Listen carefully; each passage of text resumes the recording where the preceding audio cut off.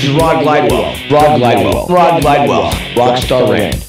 Neumann U87. This is an old classic model. It was recapped by Luso, Mike Lab.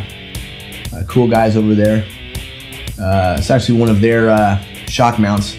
Neumann shock mounts, super expensive. If you ever need shock mounts, Pelusos are great and they're affordable and they do the job just fine. This mic sounds great on drum rooms, phenomenal, great on overheads, really cool on electric guitar, classic rock mid-range vocal. Every studio should have one or two. It's just an old classic, and I think most engineers love it and want to have them around. I have a pair. They were matched as close as you can get without getting too crazy with them.